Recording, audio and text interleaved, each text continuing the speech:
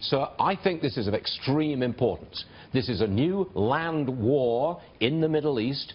Turkish troops and tanks going into Syria with American air support. I say this is a big deal. What say you, sir? It is a big deal. The government of Mr. Erdogan wanted actually to go into Syria as of 2011, but then against the Assad regime. Now they are shifting and going against ISIS because they know ISIS is very dangerous to themselves. See what happened in Turkey over the past many months, many terror attacks. But we have a major question here. Once Turkey moves in, if it moves deep and seizes positions from ISIS, to whom is Turkey going to shift those positions to which other military force? That's a big question. Well, I know you don't have an answer to that question, but it just seems so extraordinary to me that we're now seeing a new land war. I don't think we've seen this before. This is a nation committing its armed forces to cross the border of its neighbor with American air support. What would Donald Trump say about this?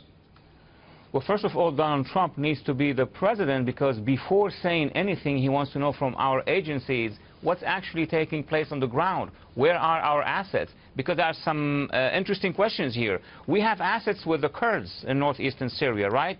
And now we are supporting the Turks moving in. But we know that the Turks are, or most likely will be, fighting against the Kurds, as we understood from Mr. Erdogan. So we need to have that information cleared to the president if Mr. Trump is elected, when he's elected. It seems that we, America, wants to use force against ISIS, but here we have a fundamentalist Islamist who runs Turkey, and he's the one who's doing it.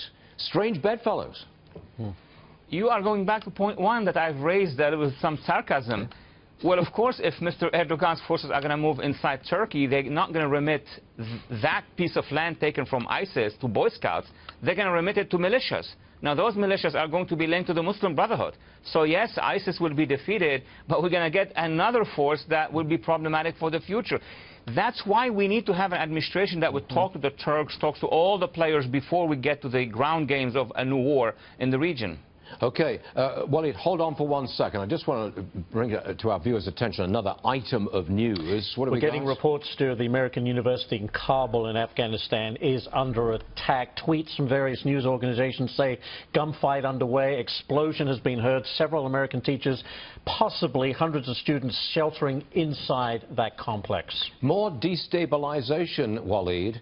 The Turks go into Syria, an attack on, I think it was the American University, did you say? Yes, in Kabul, Afghanistan. Kabul. Yep. This is just destabilizing vast areas of territory, isn't it? It is. I mean, if this information now is confirmed that the American University in Kabul is under attack, this would be of great concern, knowing that we may have American citizens, number one, inside, but knowing also that Taliban, or including possibly ISIS of Afghanistan, are directly attacking academic institutions inside the capital.